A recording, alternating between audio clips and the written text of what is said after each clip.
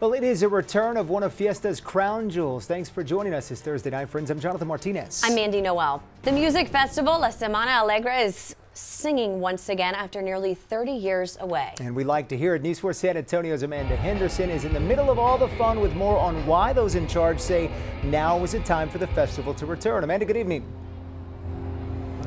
Good evening. Well, I can tell you, having been out here all day, this is because of the space Hemisphere has to host an event like this. It's also because of these safety protocols right here. These purple tables, when you come in, they are checking everyone's bags to make sure that you don't have anything that could pose a threat to you or others. Now, the festival, of course, it was originally stopped almost 30 years ago after things started getting a little too rowdy. So the original people who put it on put it to an end. But then Hemisphere stepped in years later to revitalize it and bring it to what it is right here, right now. In life, you don't often get a second chance at a first impression.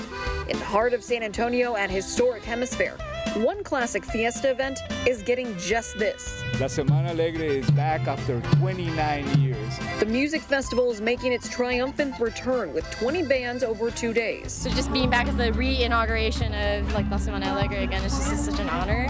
Hemisphere CEO Andres Andujar says the new version is a take on the original festival, with an extra priority on safety to avoid anything from getting out of hand. We are limiting the amount of people that are able to enjoy the festivities tonight at 10,000, and this space can hold 15 to 20. Here we are to prove it up that we can do it in a civil fashion and during Fiesta still enjoy. So no matter if it's your first time attending, I'm so excited. I'm excited for like the live bands and stuff like that. That's something older is bringing back, like with a newer crowd. Or you are reliving the glory days. Raise your hand if you came to the original music festival back in the 80s and 90s. Now raise your hand if you're excited to be here today. La Semana Alegre is tied to the heart and soul of San Antonio. Who knows? Attending the event could change your life forever. 33 years ago, I went out on a girls' night out, and he was out on a guys' night out, and we bumped into each other, and it was love at first sight. I'll say that. Yes, it was love at first sight. And we got married 3 months later. 33 years was Monday.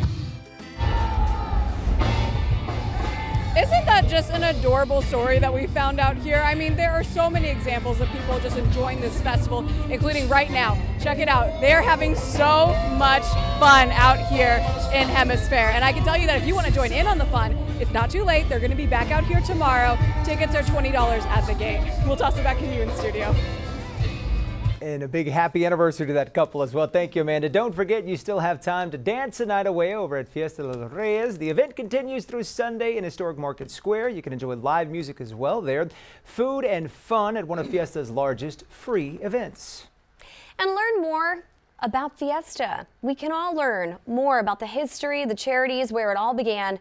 So we invite you to check out our Viva Fiesta. It's the story behind San Antonio's biggest party. Scan the QR code there on the medal and watch it on our YouTube page.